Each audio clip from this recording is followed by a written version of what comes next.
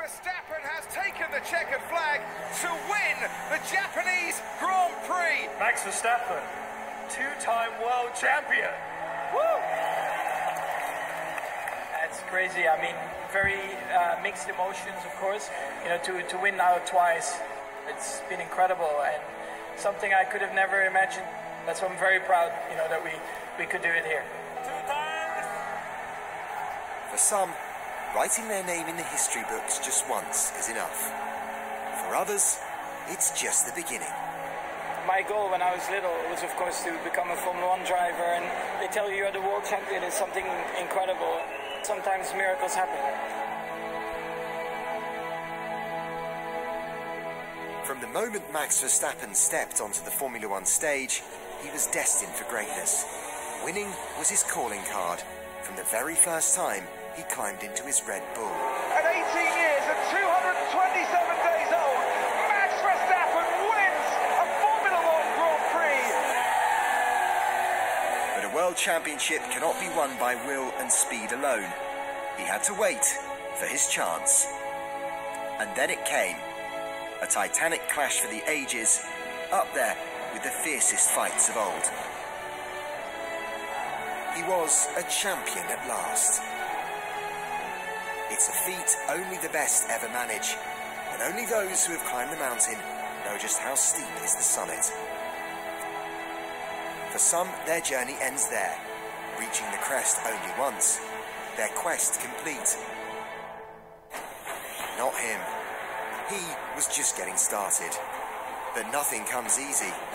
Not on this stage. Not even for a champion. The star shone as brightly as ever, as if reaching the pinnacle of his sport had only stoked the fires that burned behind those eyes. But the bull wasn't yet ready for the fight. We can see the issue, Max. It's not battery related. What do you want me to do? There's not a lot we can do. Okay, Max, stop the car, please. A new rival for the crown emerged and raced into an early championship lead for Ferrari. But was Verstappen disheartened, daunted, defeated? Never. There was a storm coming, an unstoppable force of Red Bull rule and Dutch dominance. Last time it was punch and counterpunch, two prize fighters slugging it out to the last bell. The two championship protagonists have taken each other out of the Italian Grand Prix. Not this time. Now he owned the crown, and he didn't want to let it go. There were blips, but that's all they were. When I'm total it, I just love. He drove on undeterred, his desire undimmed, his commitment unwavering. Lessons from battles old had been learned. Now he was older, wiser, sharper. Here it comes. Max Verstappen leads the Belgian Grand Prix once more. Try as they might, the others just couldn't keep up.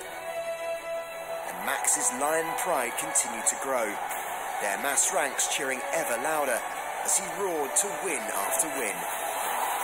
Their energy feeding off his success, each new victory more dominant than the last. Max Verstappen winning the Belgian Grand Prix. He's done it from 14th on the grid. And with each one, he took a step closer to the prize. Until with one more glorious push, it was done. The first had been epic, a bruising battle to the last, with the prize a ticket into that hallowed Hall of Champions. But now, he walks among an even more elite band of racers. Now, he's a double world champion.